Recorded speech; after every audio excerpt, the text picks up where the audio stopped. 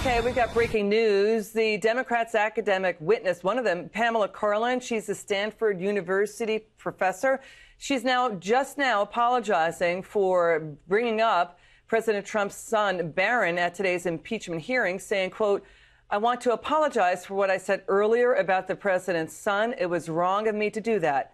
I wish the president would apologize, obviously, for the things that he's done that's wrong.